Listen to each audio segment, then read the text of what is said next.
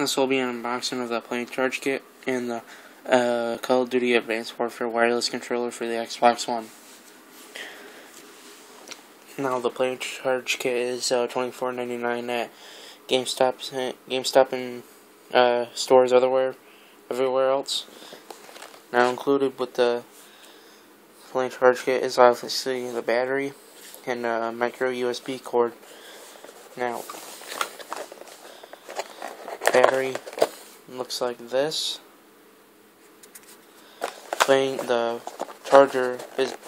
charging cable is basically a phone charger for Android, so it's about 6 feet long, and that's about it. Now, other things included in the box would be manual, a 2-day Xbox Live Gold trial, which I'll be giving away on the channel, and an Xbox One accessory product manual.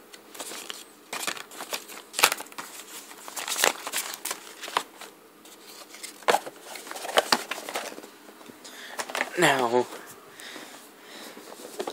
for the controller, I picked this up at a place called Tops in my town. Now, Tops isn't a national game store, but you can get this one for $70 everywhere, just like I did. Now, as you can see, it looks very good. Nothing special except for a smiley face, and if you can barely see it, the zombies logo, which there is zombies, as you guys may have known, in the riot mode. Now, as you can see, it says Sentinel Task Force. It also says COD, Advanced Warfare and Sledgehammer Games. You got the bullet brass D-pad. Feels really good in the hand. Now, if you guys want to see now I want to show you how the battery goes in.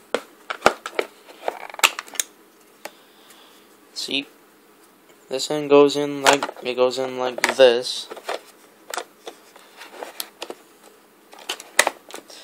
Then, how the charging works is that the light is shown like this. Hang on.